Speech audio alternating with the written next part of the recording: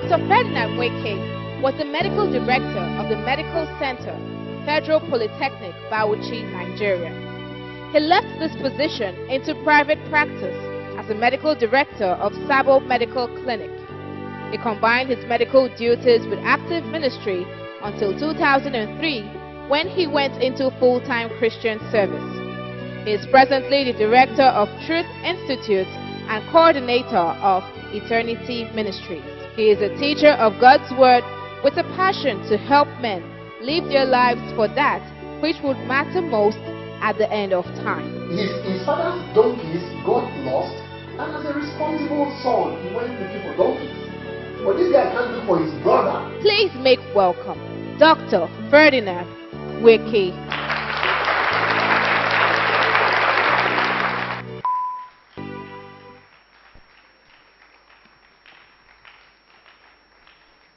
Praise the Lord. Amen. Thank you very much. Please, you may be seated. Thank you, sir and ma. Hallelujah. I would like to welcome you to this evening, and I want to thank you for coming, despite the night vigil that we finished somewhere early this morning. Praise the Lord. I'd like us to pray and get straight into the Word of God. We have a few things that we'll be looking at, but don't forget that we are focusing on the kingdom, the power, and the glory. Blessed be the name of Jesus Christ.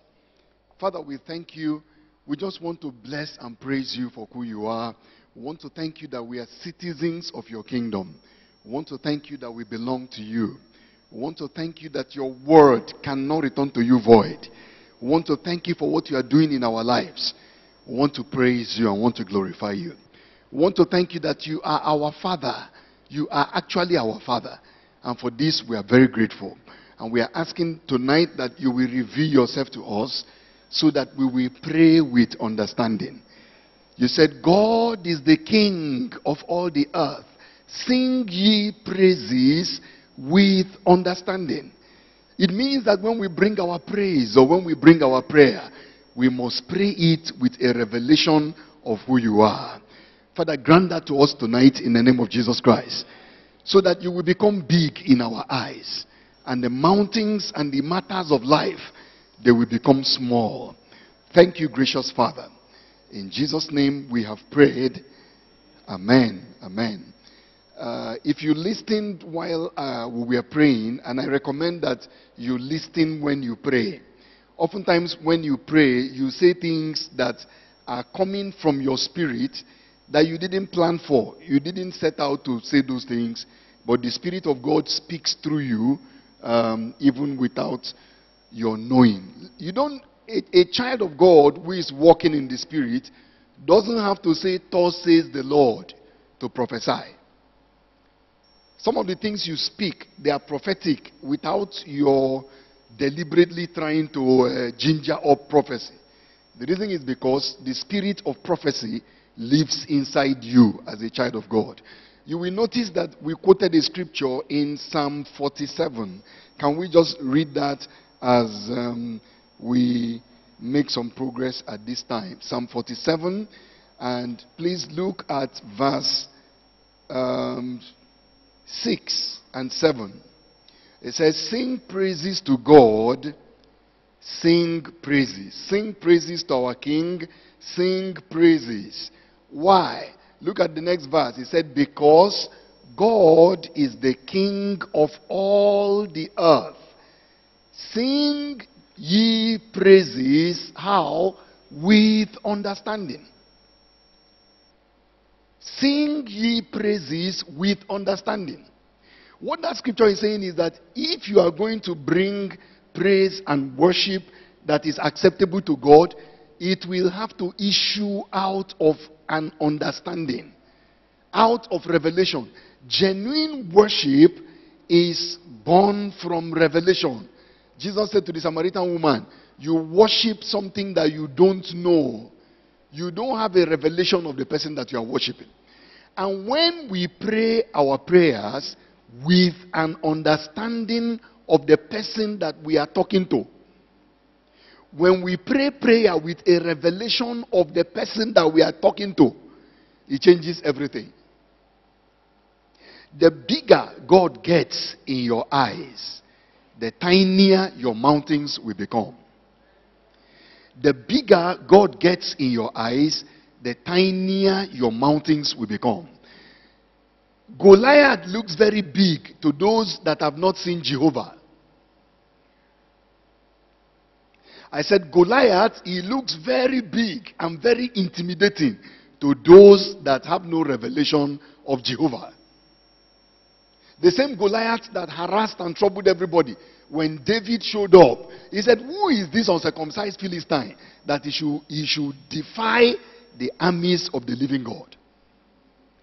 I pray that you will pray your prayers with understanding. You will pray your prayers with a revelation of the God that you are talking to. And actually, the things I will be sharing with us this evening, I pray that they will help us in that direction. Because I want us to get a revelation of who he is. You know, we said, thine is the kingdom. Scripture said, yours is the kingdom, the power, and the glory forever and ever. Now, before we get to quickly concentrate on that, remember that our case is different. We don't pray like the hypocrites. We do not pray like the heathen. The hypocrites are acting drama. The hypocrites, they have an agenda that is different from the glory of God and from the purpose of God. The heathen, they are praying in darkness. And they think that they will be answered. Their prayers will be heard for some reasons that have no biblical foundation.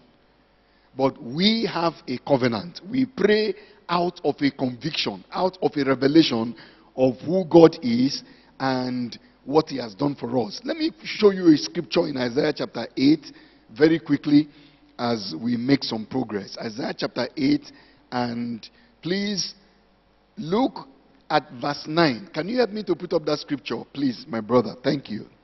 Isaiah chapter 8 and from verse 9.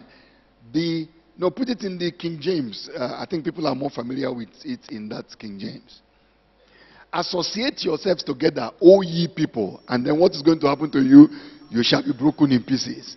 And give ear, all ye of far countries, and what will happen to you? Gird yourselves, and you shall be broken in pieces. Gird yourselves, and you shall be broken in pieces. Yes? Take counsel together, and it shall come to naught. Speak the word, and it shall not stand. Because God is with us. Please note the word for. The word for means the reason that all of these things will be like that is because God is with us. Now, literally in the Hebrew, that God is with us is not like it is written here. If you check any of your Bible study software, you will notice that God with us there is actually a word, and the word is Emmanuel. So it has been translated into English. That is why you have it, because God is with us. So if you are to read it as it is, it will say, because of Emmanuel. Now please go back to verse 9. Associate yourselves together, O ye people. And what is going to happen to you? You shall be broken in pieces. Why? Because of Emmanuel. Give ear, all of you of far countries. Gird yourselves, and you shall be broken in pieces. Arrange your plan to attack. You will be broken in pieces. Gird yourselves, you will be broken in pieces. Next verse. Take your counsel together against the people of God, and it shall come to nothing. Speak the word, it will not stand. Why will all of these plans and all of these agendas, why will they not prosper? He says, because of Emmanuel. Because we have an Emmanuel in the house. Emmanuel is on our side. Our case is different. Now please put the next verse. I'm not done with that passage. Put verse 11. For the Lord spake thus to me. Please, just pay attention to this now. He said, the Lord spake thus to me with a strong hand, and he instructed me that I should not walk in the way of these people, saying, God said, look, don't walk in the way of these people. And he spoke to me with a strong hand. The Message translation said, he grabbed me with both hands, and he shook me. And then he said to me, Don't walk in the way of these people. Thank you very much. Put it in the message. Thank you. God spoke to me strongly. He grabbed me with both hands and he warned me not to go along with these people. And what did God say? Please, the next verse now. Don't be like these people, always afraid that somebody is plotting against them. Do you know that this is where today's church is? Most believers have a siege mentality. Somebody is about to destroy you. There is an enemy who is about to swallow you. Hey, what am I going to do now? Somebody will prescribe 21 days prayer and fasting. Then you do something. Hoping that because of what you are doing now, the plans of the enemy will not work. You didn't read verses 9 and 10. He said the reason all of those plans are not going to work is because of Emmanuel. And listen, sir, when Isaiah wrote this thing, it was a prophecy. In our time, it is no longer a prophecy, it's a reality. Give God praise in the house. Do you understand what I'm sharing with you now? This Emmanuel that Isaiah was prophesying about is no longer a prophecy. One day Emmanuel said to them, this day, this scripture is fulfilled in your hearing. This thing that you have been reading about is happening here now. That's why the prophets, they were wondering which kind of people are going to inherit these promises. The Bible said the prophets that preached about this thing, they were searching and wondering, say, what manner of people are going to be the heirs of this promise? Please put that scripture back. He said, no, go back to verse 11 where we were. The Lord spoke thus to me with a strong hand, and he instructed me that I should not walk in the way of these people, saying, yes, do not say a conspiracy concerning all that these people call a conspiracy, nor be afraid of their threats, nor be troubled. Please put it in the Amplified Translation. I want to show you something. If I can convince you that your case is different, your prayers will be different. Your attitude when you pray will be very different. There will be an assurance inside your spirit that is not born out of guesswork. You will not be praying. Look, when they say fire conference, some of you think that fire comes by shouting, fire, fire, fire, fire. You are joking. Psalm 39, the Bible said, as I meditated, the fire burned. Put Psalm 39 verse 3. Then we go back to Isaiah. Fire doesn't make a lot of noise. He said, my heart was hot within me while I was musing, as I meditated. That's the word muse there. The fire burned. Then I spoke with my tongue. There's a fire that Jeremiah's fire was not shouting outside. He said his word was like what? Fire shot up inside my bones.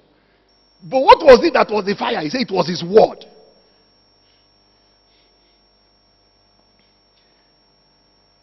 So don't you see, when you are talking fire, be asking yourself what does God say about fire? Not what are people shouting about fire. Please go back to Isaiah chapter 8 and put it up in the Amplified Translation. I think we are at verse 11 or 12 now. Verse 11, 12. 12. So the Lord instructed me not to follow these people. Now, follow the matter here. I said, do not call conspiracy or hard or holy all that these people will call conspiracy or hard or holy. Neither be in fear of what they fear. Do you know that the average Christian today is afraid of what unbelievers are afraid of? But God said, don't fear what they fear. Don't say conspiracy when they say conspiracy. Don't call it what they call it. Do you understand what I said when I said don't call it what they call it? Excuse me, please. When they say impossible, somebody that has Emmanuel, are you supposed to say impossible? Why will you not say impossible? Because your case is different. They should say impossible. They are supposed to say that because they don't have Emmanuel on their side. When they say hopeless, should people that have Emmanuel as their heritage, should they also repeat the same hopeless that people are saying? God said, don't call it what they call it. Don't say hopeless when they say hopeless. Don't say conspiracy. Don't say, hey, disaster when they are shouting disaster.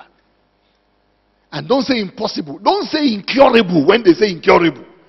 Excuse me, somebody that has Emmanuel, the great physician, should he be saying incurable when everybody is saying incurable? His case is different. So prayer does not begin with prayer. It begins with a revelation of who you are, your relationship with the person to whom you are praying, the ground on which you are standing to pray.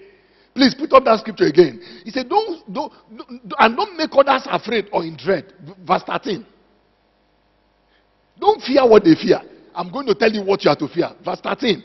The Lord of hosts, hallelujah, regard him as holy and honor his holy name by regarding him as your only hope of safety, and let him be your fear.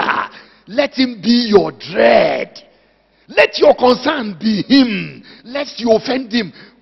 Let him be your fear.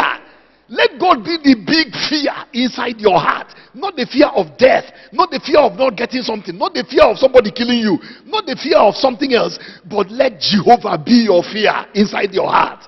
And what is the consequence in verse 14? He said, and he shall be for a sanctuary. He will be for a sanctuary. Jehovah will be. Now listen, look up at the board. Look up at the board. He shall be a sanctuary, a sacred and indestructible asylum. Have you ever heard of people who are looking for asylum? Why are they running? They are running into a place seeking asylum. Asylum means a place you run into and you are safe. He said, if you will stop fearing what they fear and concentrate on fearing Jehovah, and you sanctify him in your heart, you put his name as holy. This is the same scripture in Matthew chapter 6 that Jesus taught. Seek ye first the kingdom of God and his righteousness. And what is going to happen now? He said, everything else will be. That's what he's saying here. He said, don't be afraid of what they are afraid of. Look, many of the prayers we are praying, they are born of fear. You hear a cat running around in your compound in the night and making meow meow around 1 a.m. Then you wake up and start shouting. Fire! You see a wall gecko in your house. Can't you see that you are in bondage?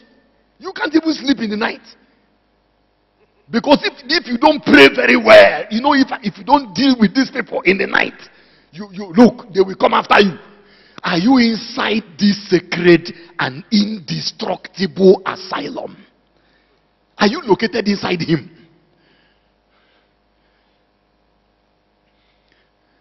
He shall be for a sanctuary, a sacred and indestructible asylum to those who reverently fear and trust in him. But he shall be a stone of stumbling and a rock of offense to both the houses of Israel, a trap and a snare to the rest of the inhabitants of Jerusalem. Blessed be the name of Jesus Christ.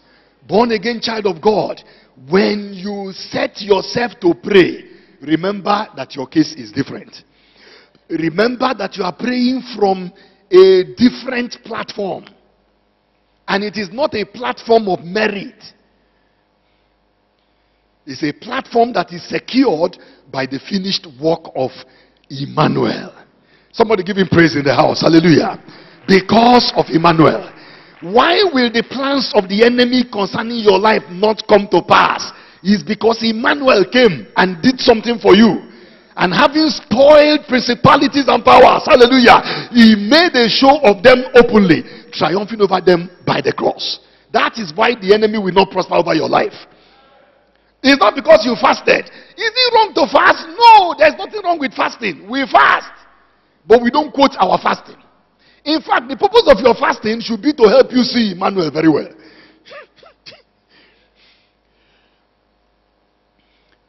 Blessed be the name of Jesus Christ. A sacred and indestructible asylum. The name of the Lord is a strong tower. The righteous, they do what? They run into it. And then they are safe. Blessed be the name of Jesus. So, let's now go back to Matthew chapter 6 and concentrate on the kingdom, the power, and the glory. You remember that in that Matthew chapter 6 that we have been studying, you'll find our priorities in prayer. Do you remember that? you can see our priorities. The first thing that we are praying about or crying about is not something to eat or something to drink. Hallowed be your name, our Father who art in heaven. We are a community. Hallowed be your name. Let your name be exalted. Your name is what is important. My name is secondary. Many of us, do you know part of why the body of Christ has not made progress? Every denomination, everybody is concerned about their name. If they can't put their name to something and own it, they will not support it. Even if it is born of God. They have to start their own. They have to start their own. Notice now that every church denomination is starting their own university. Because you have to have your name to something, whether it is viable or not. But those that are praying this prayer, we know that our names are, let me say something to you. I don't care whether, I don't need to appear on any billboard in this town or anywhere else in Nigeria. It's not necessary. You don't need to know me. You need to know Emmanuel. My job actually, if I'm a thorough minister of the gospel, will be to point you to Emmanuel. But Paul said we don't preach ourselves. There is only one name that, excuse me please, your name cannot help anybody. My name can't cast out an ant. I hear Christians these days, they say, you know, when the devil came and this attack came and I stood and I called upon the God of Bishop something. Have you heard that kind of testimony before? I'm afraid for you. I don't know where you learned what you are doing. Who told you that your bishop, who is still a jambite, he has not graduated from this Christian race, that is approved in heaven for you to be quoting his name? The man's name is still in pencil. You don't know he's still running his race? The God, and you are joining his name to the God of Abraham, Isaac, and Jacob. Who authorized you to do that? And why don't you talk about your God for yourself? Since you have a relationship with him and he's your father.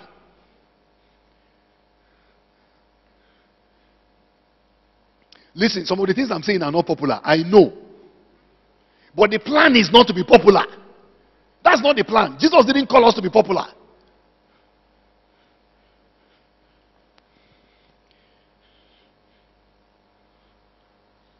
Hallowed be your name. Your name. Ha! Your name.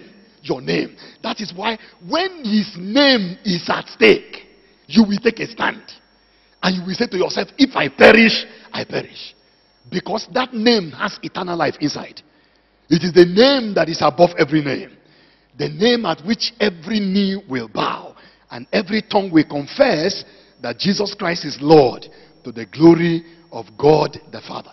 Hallowed be your name. Your kingdom come. Your will be done. These are our priorities in prayer. The first thing to do when we are praying according to the pattern that the master taught us is not give me this, give me that. You heard the man that was saying give me yesterday. What was his name? Mr. Agor. He said give me neither poverty nor riches. Give me food that is sufficient for me. Lest I, look at the quantity of me and I in 2 verses of his prayer. It's okay. His prayer is a good prayer. He was praying for himself. But in the New Testament, our priority is bigger than ourselves.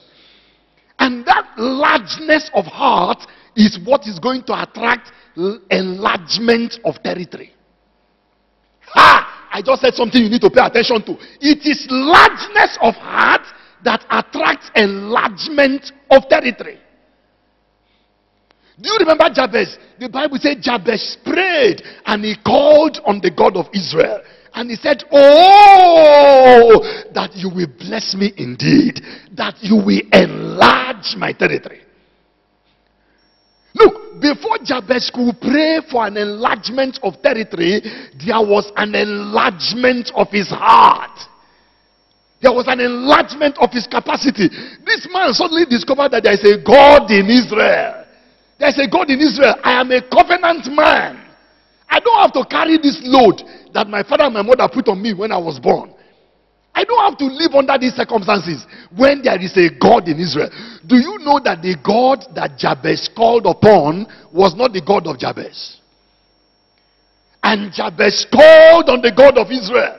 And he said, oh, that you will bless me indeed. So the God that Jabez called upon was available to everybody. Why didn't everybody get what Jabez got?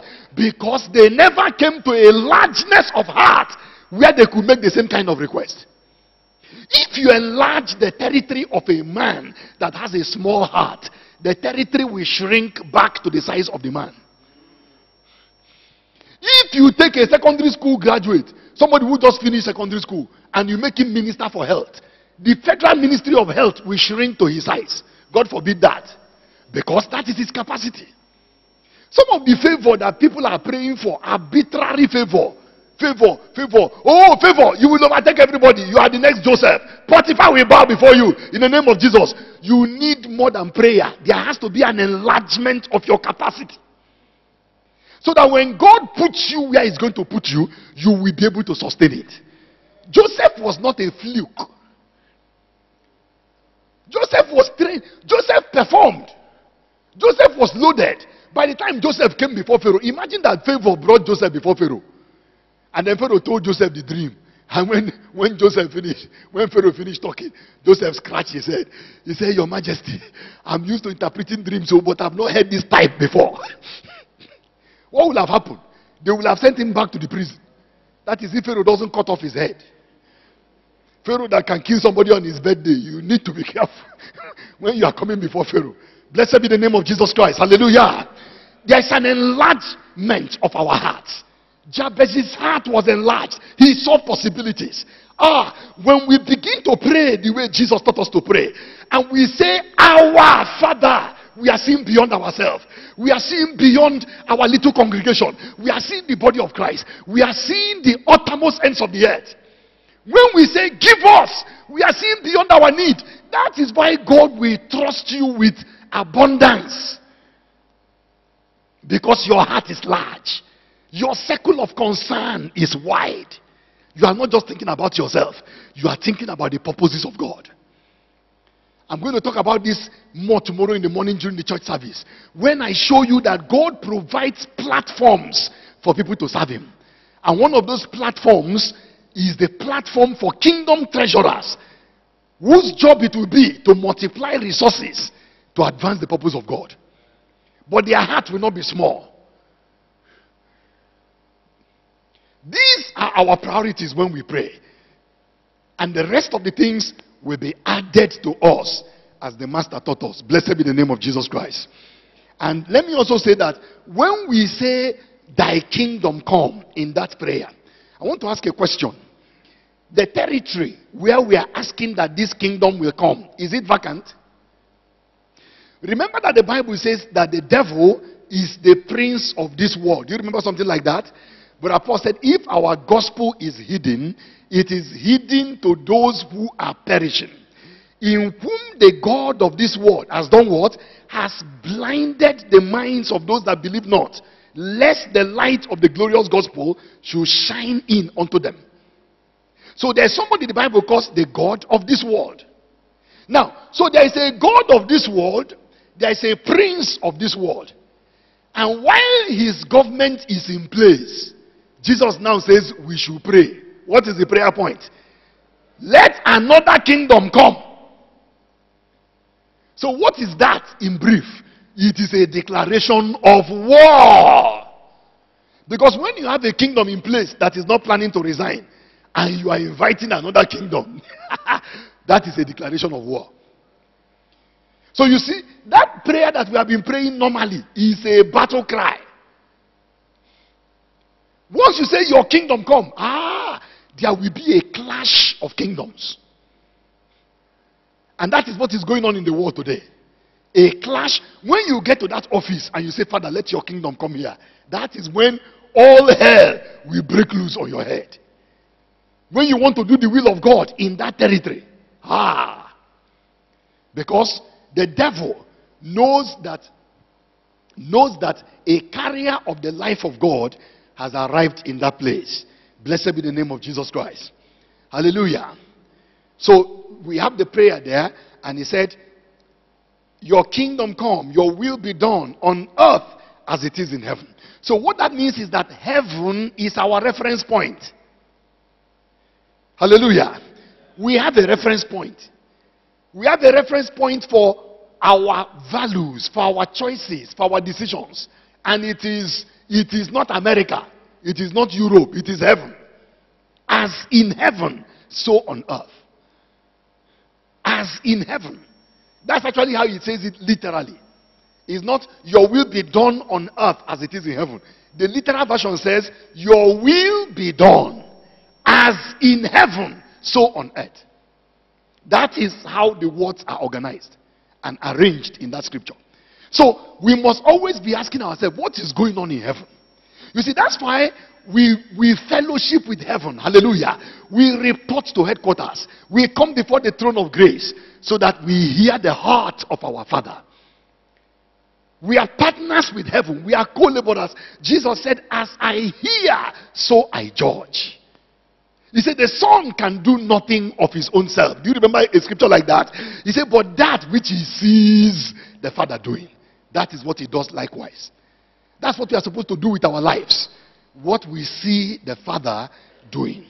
Now, if you now look at verse 13, it says, and do not lead us into temptation, but do what? Deliver us from evil, or from the evil one. Now, look at the next word. What's the next word there?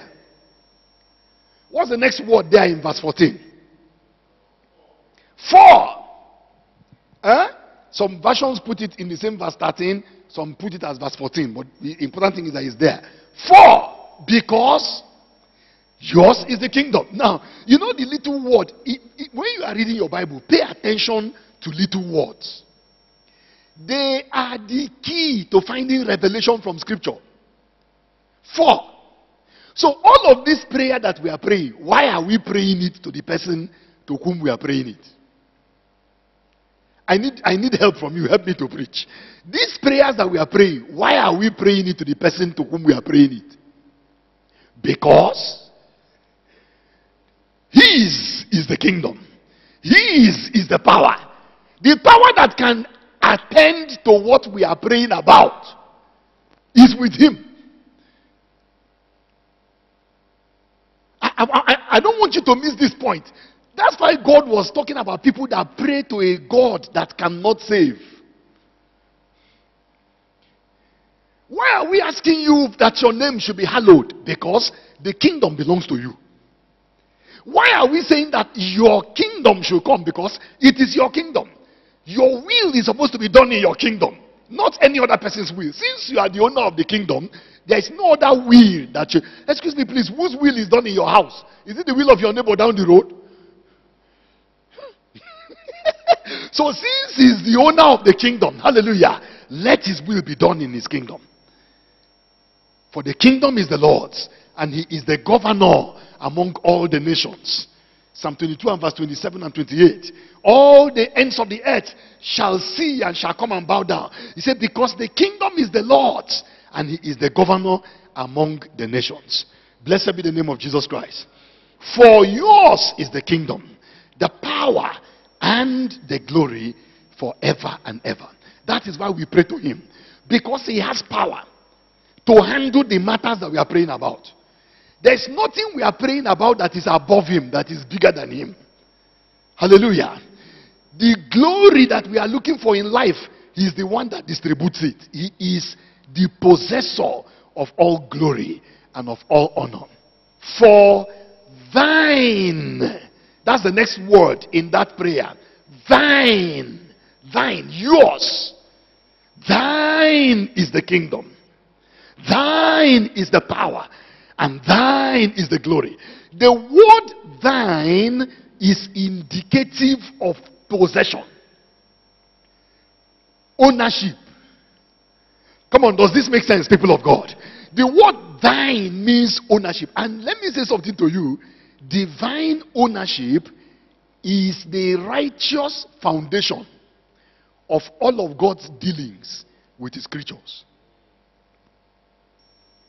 Divine ownership is the righteous foundation of all of God's dealings with his creatures.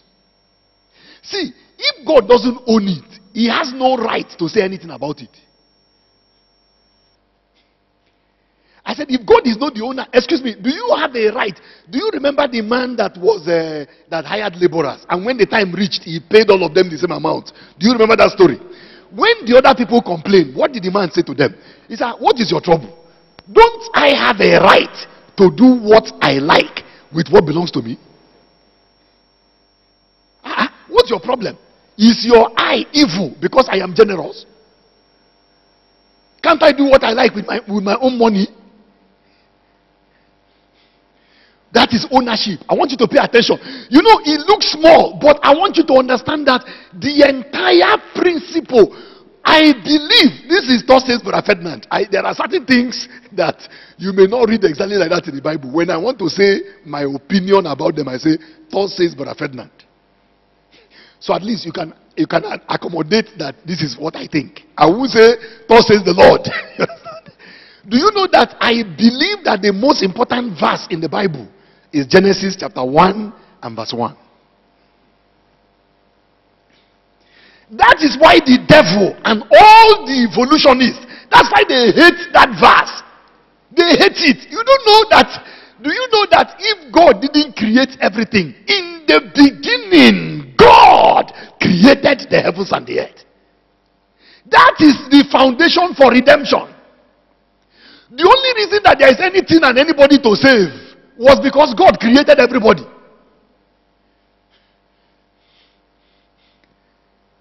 The reason that God could intervene was because if he created everybody, then he owns it all. If he owns it all, then he can answer prayer. He can do what he likes with his creation. And I think that God wrote it like that so that if you just opened the book and you read verse 1 and then you closed it, you got the message. You got the message. Because do you know the trouble with, I traveled on this trip. I was in the States the other week. I just came back. And I flew from, where was that? I was going to Michigan from Dallas. And there was this lady in the plane and we were talking and she was telling me stories. She's a Buddhist. She doesn't believe in God and she doesn't believe in Jesus and all this stuff. So I asked her a question. I said, so where did everything come from? It evolved. It just evolved over millions of years. So I said, you are now saying that you can have something out of nothing. I asked her, I said, if I told you that this iPad, I had the iPad near the head. I said, if I told you that this iPad just evolved, would you agree with that? She said, of course not. Okay. So I said, if the iPad cannot evolve, what about the Stephen Jobs that created it?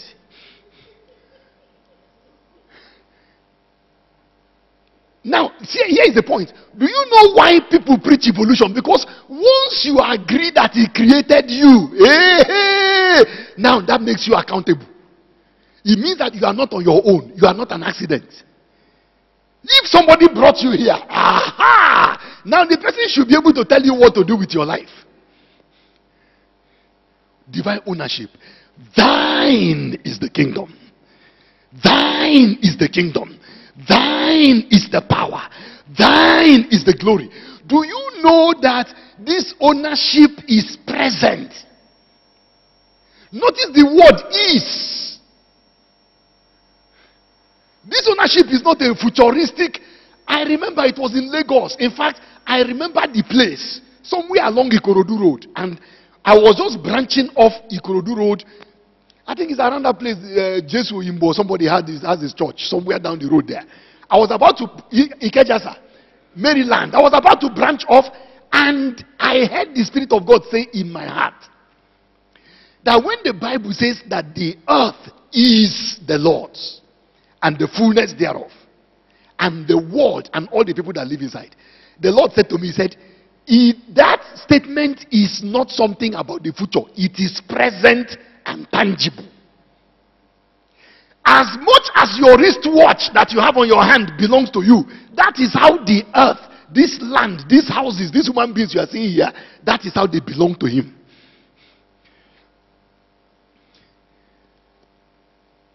I want you to listen. You see, many of us who are, I just pray that God will give you. Do you know that all the things that people wake up in the morning and they run out of their door without talking to God in the morning, all the things they are pursuing outside belongs to the person they left in their house.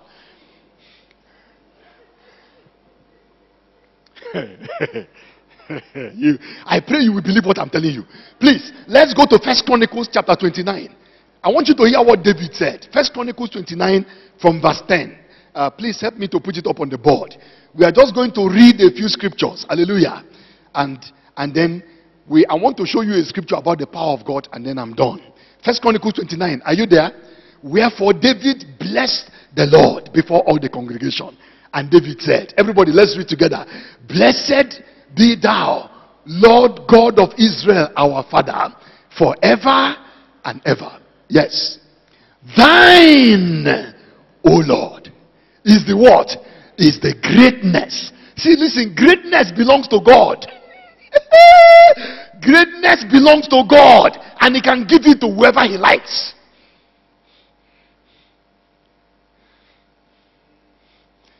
Greatness that people are looking for, it belongs to God. Thine, O Lord, is the greatness and the power. The power. Power for what? Power to do whatever He wants to do on the earth and not be called to question. Where the word of the king is, there is what? Power. And nobody can say to him, what are you doing? Do you remember yesterday, Kabiosi? Jehovah is the ultimate Kabiosi. He take it away. Who can hinder him? Who can say to him, what are you doing? You can ask that. He said, I will have mercy on whom I will have mercy. What if you don't like it? What if you don't like it? You don't have to like it. I was reading the Bible, and that scripture is not far away from this place, so please go to chapter 28. Then we are going to come back here. And I saw how David said that God made him king. Don't forget, sing ye praises with understanding. Pray your prayer with understanding. With a revelation that the God you are talking to is the owner of the boss in your office. Is the owner of the land you are praying about. Is the owner of Abuja. Is the owner of Nigeria. This is not something in the future. The earth is not the earth was. Or the earth one day in the future will be the Lord's. No. I saw in the book of Chronicles where David was telling the story. It's just close to that place. Where David was telling the story of how God made him king. Look at it, chapter 28 verse 4. You know we're in chapter 29. Backtrack a bit to chapter 28 and verse 4. David is praying here. However, the Lord God of Israel chose me before all the house of my father to be the king over Israel forever. For he has chosen Judah. Notice all the chosen. That means he had options, and then he chose this one. And the one he chose was the one that got it. Come on, did you hear what I said, people of God? The person he chose was the person that got what he wanted to give. He chose me. He chose Judah to be the ruler. And out of the house of Judah, he chose the house of my father. And among the sons of my father, no, put it in the King James. You just change it. Put it in, look at it. He said, and out of the house of Judah, he chose the house of my father. And among the sons of my father, he liked me. And he made me king. He liked me. I was reading this thing one day. I said, he liked you and he made you king. And the Spirit of God said, yes, if I like you, I can make you anything. If I like you, some of you, if he likes you, he can make you anything. And nobody has to like it. Come on, give him praise in the house. You understand the matter? You say he liked me. That's how you became king. The man said, yes. He liked me. In fact, I was not shortlisted when they were looking for king. Excuse me, please. Samuel told, what's his name? Jesse, sanctify all your children. I am coming to appoint a king. Please follow for you to understand the way this thing worked. Sanctify your children. Jesse sanctified everybody except David. He sanctified all the probable candidates, the shortlisted people like Eliab that are very big like that, and Shammah and Aminadab. These are David's brothers. He sanctified all of them. Since they didn't give David any chance and any opportunity, what did they do? They sent him to the bush to go and look after the goats and the sheep on a day that they came to anoint king in his house. As if he was not a son in the house. They didn't like him, but Jehovah liked him. He liked him. He liked him. It is more important for him to like you than for you to pray. And if you are praying, your prayer should be, Jehovah, please like me. Like me, Lord, I have come here. I thank you for liking me because of Jesus. I thank you for liking me. I'm grateful that you like me. He liked me.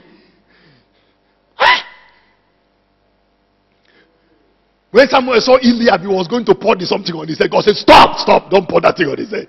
I have rejected it. You know the meaning of reject? I don't like him. Don't look at his size. I don't like him. Next, I don't like him. Next, I don't like him. Next, all of them passed. Someone say, am I in the wrong house? God said, no, you are in the right house. The person that I like is not around. We have to wait until he comes. Give God praise in the house. You understand what I'm talking about?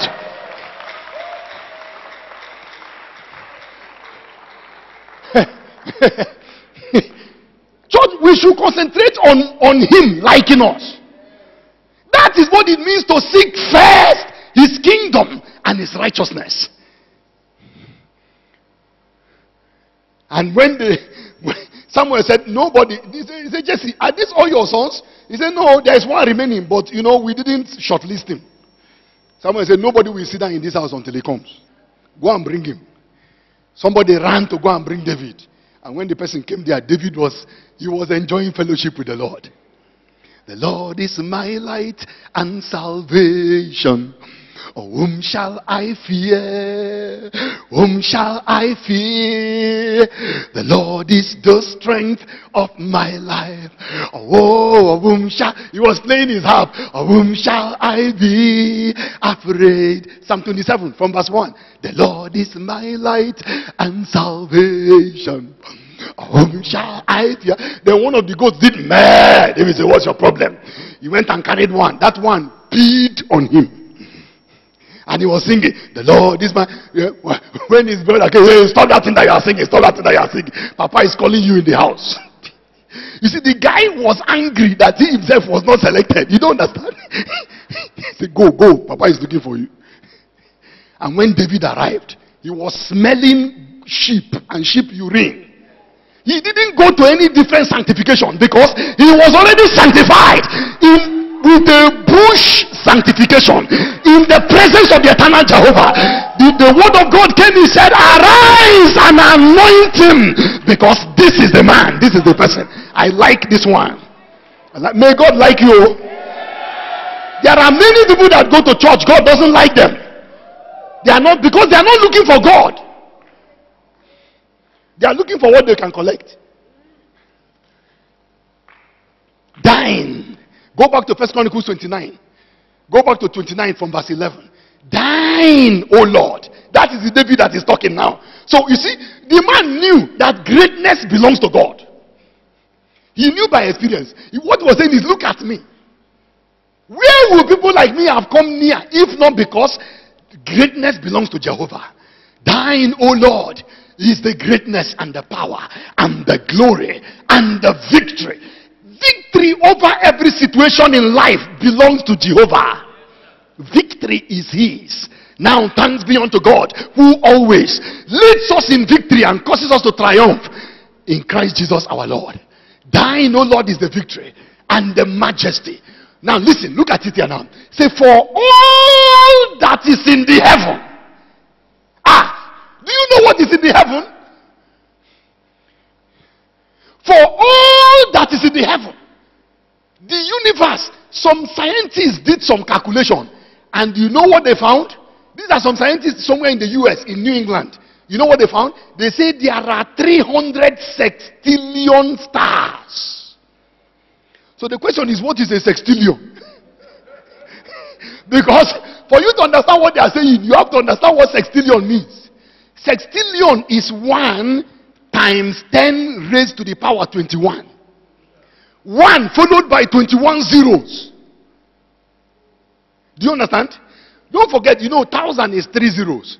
Million is 6. Billion is 9. Trillion is 12. Sextillion is 21 zeros. If you are to reduce it, 1 sextillion is 100 billion trillion.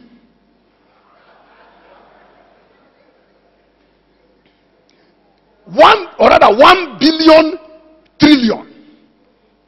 Because you have billion, 9 zeros, and then trillion, 12 zeros. If you add the 12 and the 9, that is 21. So 300 sextillion is 300 billion trillion stars. That was what they calculated. And scientists tell us that every second, somewhere in the universe, a brand new star is born. Now David says, for all that is in the heaven, they belong to you.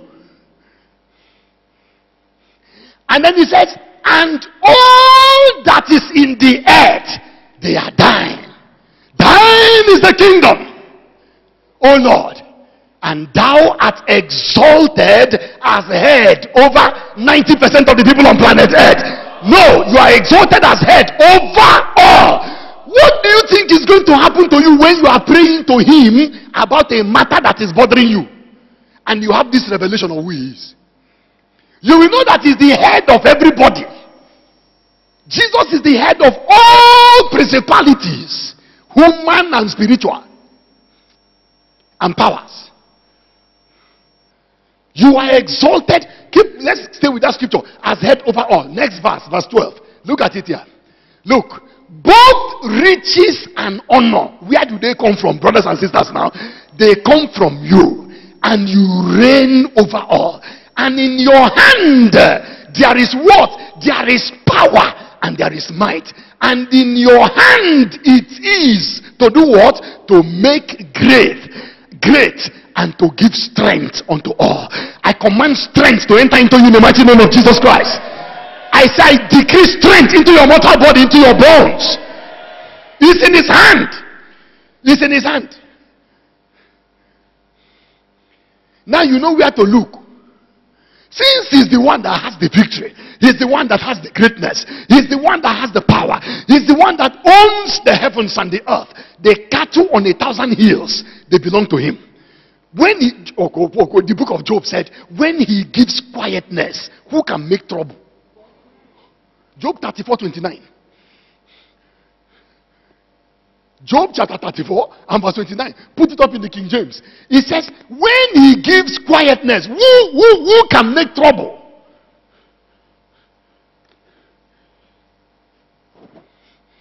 Blessed be the name of Jesus Christ. I said, blessed be the name of Jesus. Hallelujah. Now, there are several other scriptures that we will not be able to get into.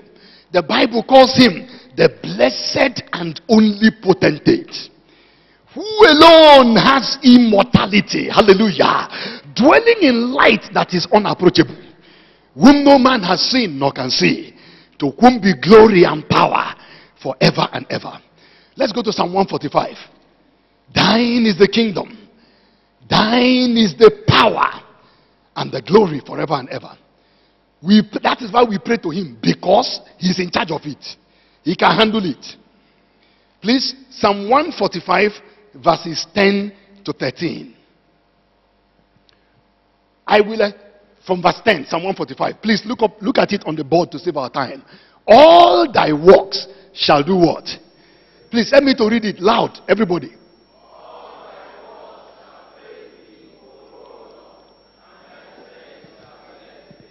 Hallelujah. All thy works shall praise you. So notice, see, The ownership of God is over everything he created. If the devil created anything, it would be unrighteous for God to go and struggle with it, with the devil. I said, if the devil created anything, it would be unrighteousness for God to go and be struggling for something that does not belong to him. No wonder God said, woe to him that strives with his maker.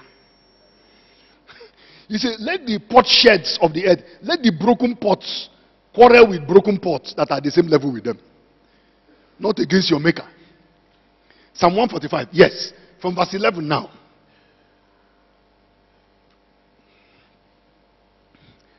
Whoa, hallelujah. Blessed be the name of Jesus. Yes, brother, thank you. They will bless your name. They shall speak of the glory of your kingdom, and they shall talk of your power. Yes?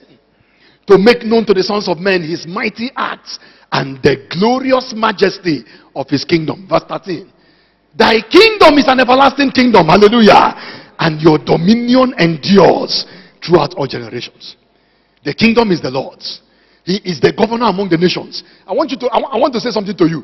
The idea that PDP and APC and SDP and other parties will continue this thing they are doing in Nigeria is a joke. There is a king that is coming. In the book of Revelation, he said, the kingdoms of this world, they have become the kingdoms of our God and of his Christ, and he shall reign forever and ever. That is the kingdom that has a future. That's why God said he's going to shake the heavens and the earth. And when God begins to shake, all of this, look at America.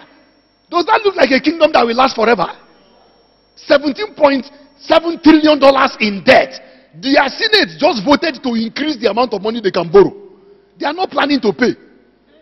17-point-something trillion in debt.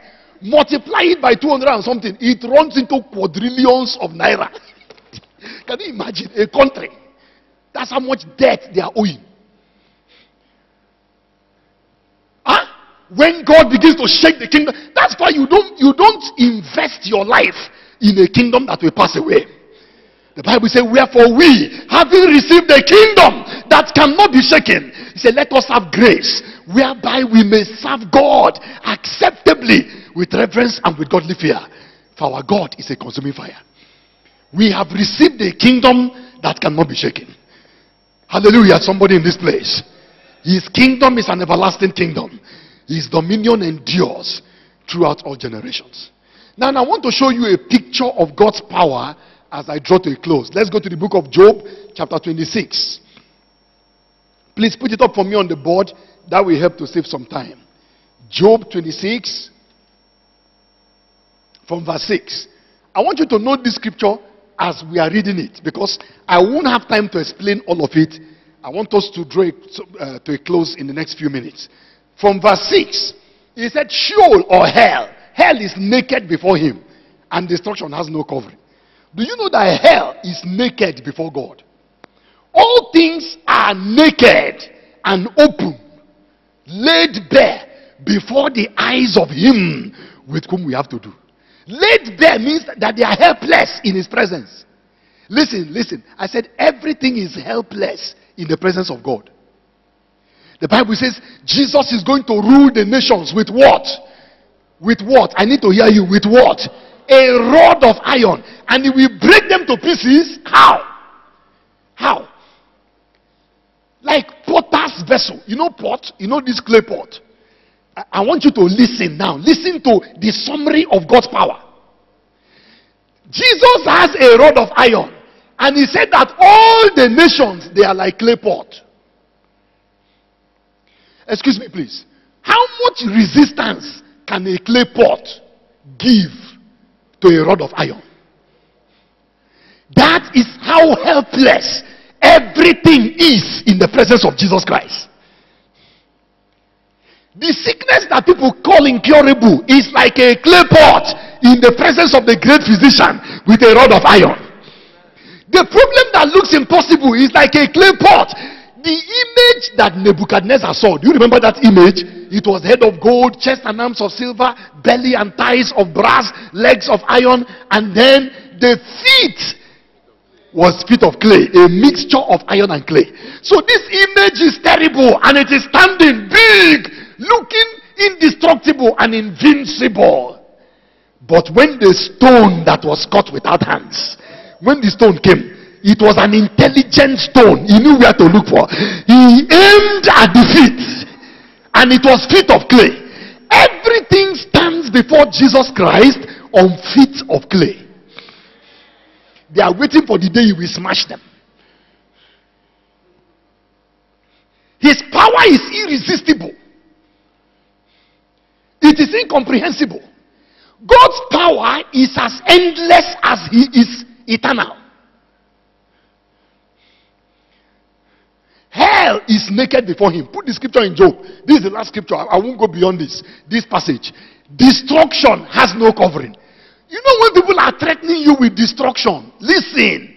Destruction himself that is threatening to destroy you, he himself has no covering. You know, when you say witches and wizards are looking for you, something is looking for them. Something is looking for people that are looking for you.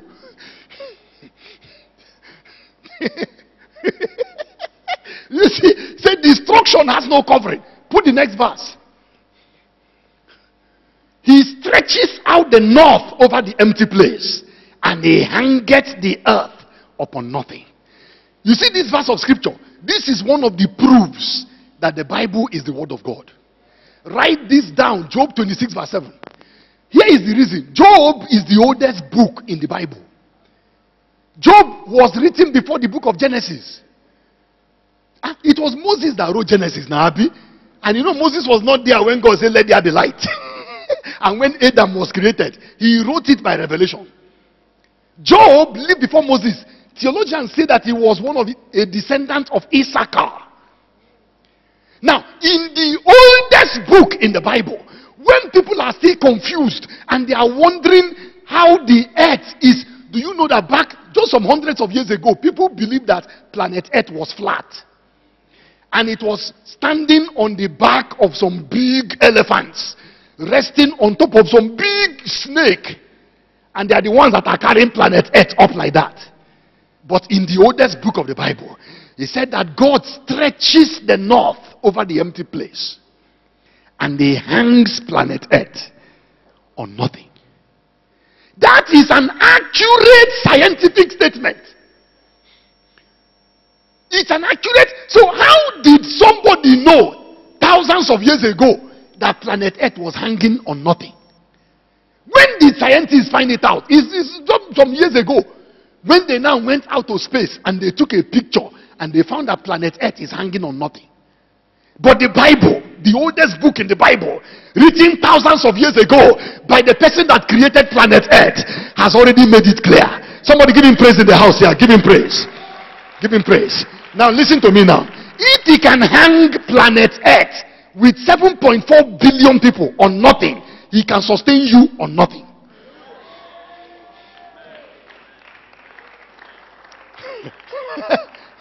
You know, money doesn't threaten me. Money doesn't threaten me. And I pray that money will not decide when you will be happy. So some people, money decides when they laugh. One day God asked me a question. Bible says they were in the wilderness, you remember? And there was no food to eat. And Jesus said, give them something to eat. He said, where shall we buy bread? Where shall we buy bread? Somebody press calculator. I say, in fact, 200 denarii worth of bread will not be sufficient for these people to get a bite. Jesus said, what do you have? How many loaves do you have? Make them sit down. The Spirit of God asked me a question. Did they eat bread that day? He said, yes. Question, did they buy bread? Then God said to me, you don't have to buy it to have it. You know, many of you, when you are praying for your need, you are not praying for what you need. You are praying for money to buy what you need.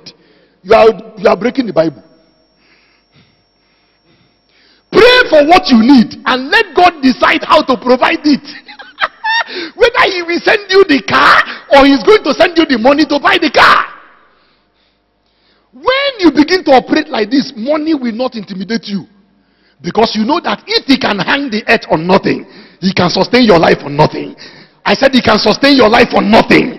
He can, planet earth with all the billions of people, he is hanging it on nothing.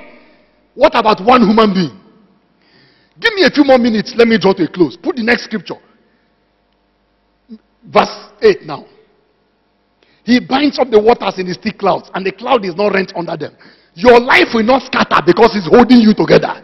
He's holding you together. He binds the waters and the thing doesn't tear. Sometimes it looks as if you are going to burst.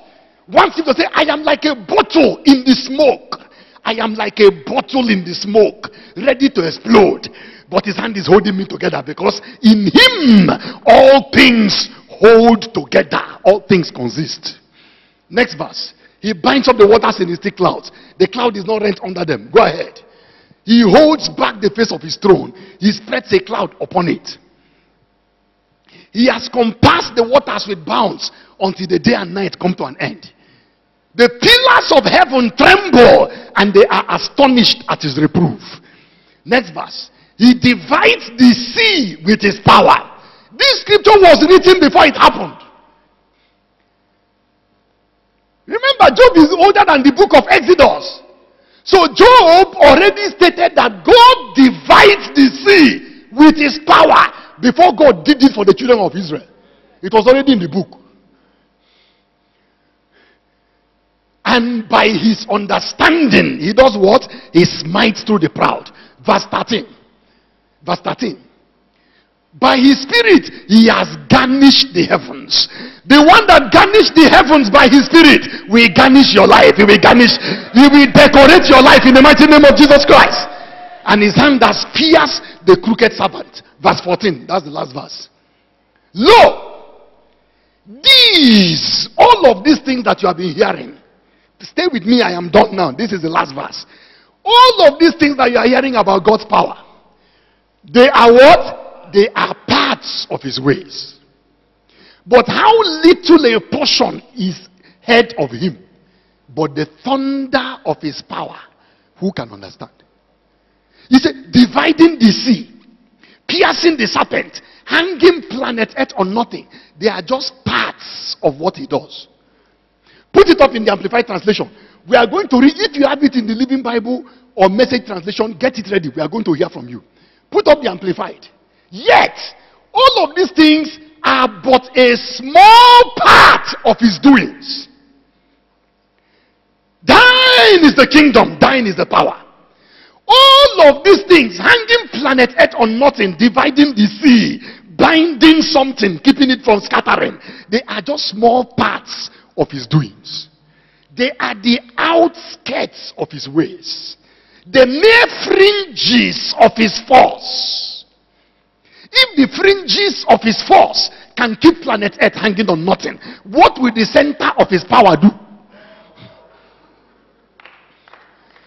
Hanging planet earth on nothing, he said it is the faintest whisper of his voice. So who can contemplate? Who can imagine? Who can understand the thunder of his full magnificent power? Living Bible. I want the Living Bible. I want to stop. I will read it from here. Aha. Okay, good. This is it. Please, this is New Living Translation. This will do. Everybody, let's read this together. I want to go. These are just the beginning of all he does. Merely a whisper of his power. Who then can comprehend the thunder? Brothers and sisters, if a whisper of his power hangs planet earth on nothing, who can understand the thunder of his power? I want to read you the Living Bible. That is New Living Translation. There is a way the Old Living Bible put it that amazed me when I saw it. Yes, I have it here. Did you have it, brother? You don't have it. Let me find it here and read. This is Job 26 and verse 14. Living Bible said, these are some of the minor things that he does. Merely a whisper of his power. Who then can understand the thunder of his power. That hanging planet Earth on nothing is one of the minor things that God does. So what are the major things? Brothers and sisters, thine is the kingdom, the power, and the glory. There is nothing over his power there is nothing that his power does not extend over. Philippians chapter 3 speaks of the power whereby he is able to subject all things under himself. There is nothing we cannot pray about, because thine is the kingdom, the power, and the glory. There is no request that is too big. There is nothing that is too complex. There is nothing that is too big that he cannot handle. No! Hanging planet Earth on nothing is one of the minor things that he does. What about giving somebody a baby on planet Earth? Does that qualify as one of the minor things? It is subminor.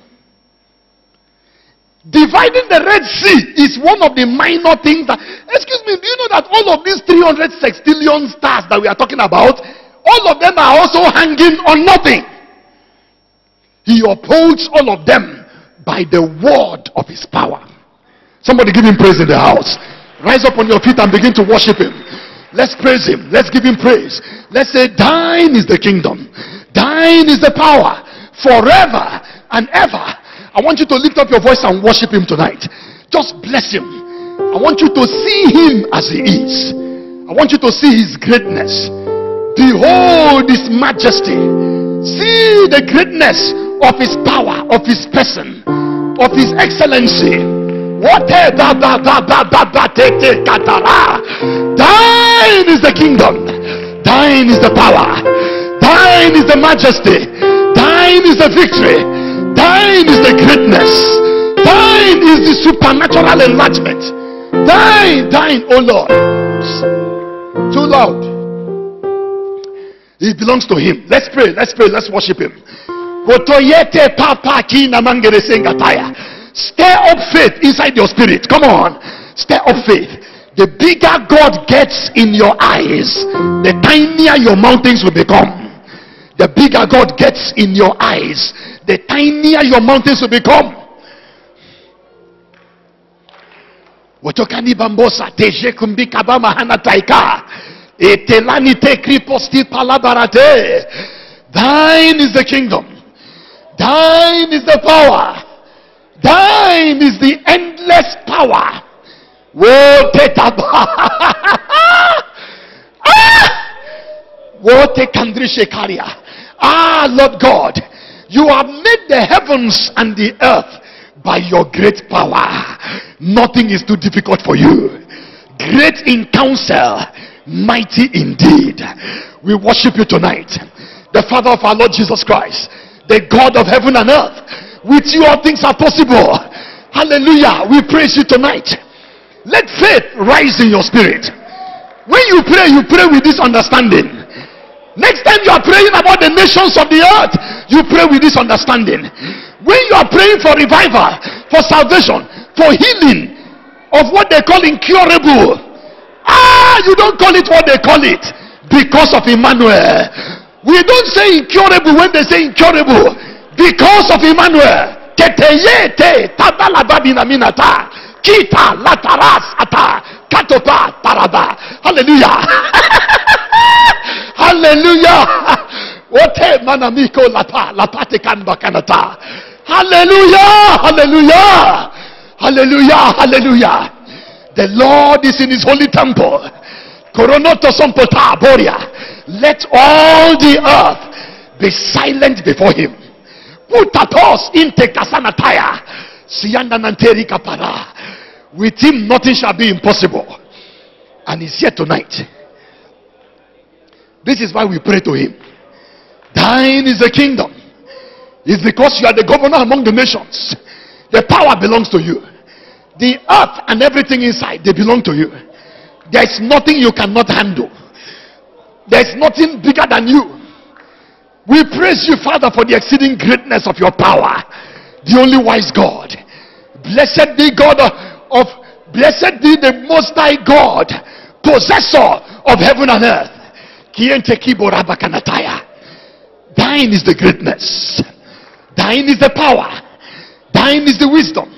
You are the source of it all. You hold the whole world in your hands. We praise you. Your kingdom is an everlasting kingdom. Your dominion endures throughout all generations. Hallelujah. Ask God to open your eyes. Say, Father, take away the veil. I want to see you. I want to see you as you are. High and lifted up. Far above all. With absolute authority. Irresistible in your power. Kinitingesi porta. Kite palakari santeta. Oh, barabara. Kikiriki sato apadara mahangata. Hallelujah. Hallelujah. Hallelujah. All the kings of the earth, they shall come and bow down, O Lord, when they hear the words of your mouth. Yea, they shall sing in the ways of the Lord. For great is the glory of the Lord. Great is the glory of the Lord. Great is the glory of the Lord. Our God is an awesome God. With him all things are possible. Now you can see why. You can see why now. Hallelujah. In the name of Jesus.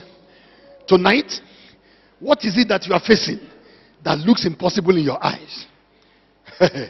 Obviously, if he hangs the earth on nothing and he divides the Red Sea, and it is one of the minor things that he does, how do you categorize your problem? How do you categorize what you are facing? So faith is rising up in your spirit right now as you behold him in his glory. You can see that as it's getting bigger in your eyes, the problem is getting smaller. The problem is getting smaller. If you want to stand for something tonight, there's something you are believing God for, and in the light of his majesty and his limitless power, you can see that your problem is sub-minor. Just step forward here. I want to join my faith with you as we pray together and draw to a close. Blessed be God forevermore. You will have a testimony. Only believe. Just believe. Believe in the Lord your God, so shall you prosper, so shall you be established. And believe this word that I've spoken in his name, and you will prosper. You will have a testimony. Just lift up your voice and begin to receive. Don't wait for me. Don't wait for me. Talk to him. Say, Father, you hang the earth on nothing. It's one of the minor things that you do. So what about this problem? Attend to it with your power in the name of Jesus. Come on, lift up your voice and pray. You can stand to pray. However you want to pray, you stay to pray. Just receive it. Take it. Say, Father, my problem, excuse me please. Is there something that you are facing that is as impossible as hanging planet Earth on nothing?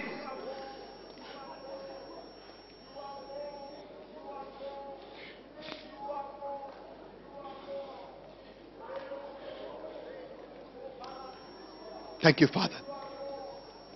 Pray for one more minute. Pray for one more. Just receive the thing.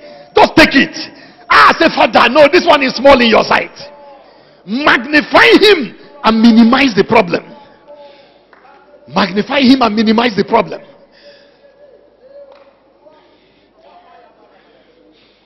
Receive healing for your body.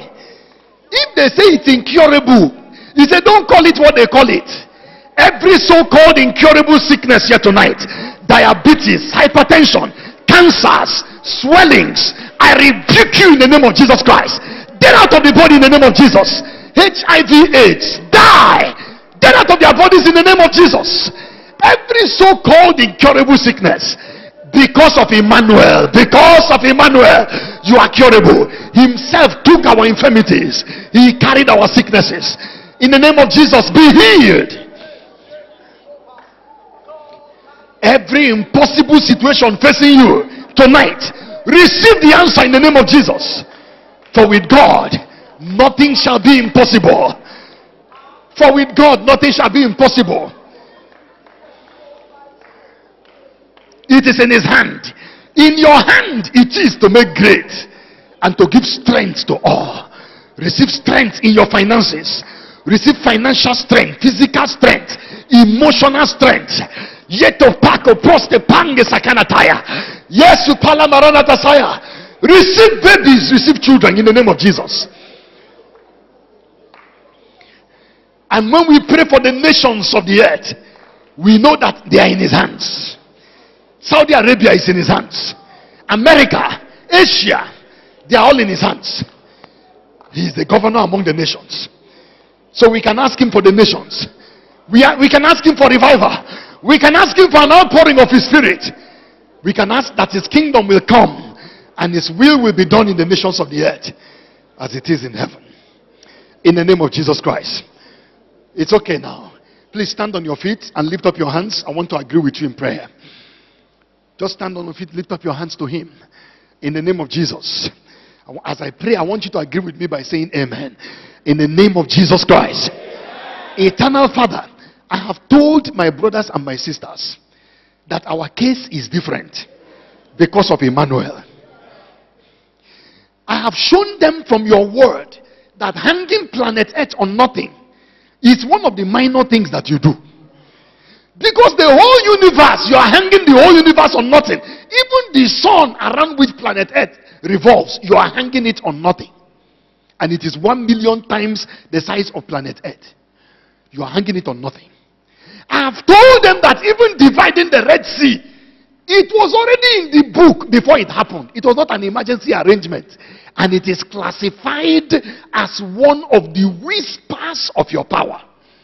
Now tonight, Father, whatever matter has been tabled before you here tonight, I ask that you will introduce not even the thunder of your power, the finger of God.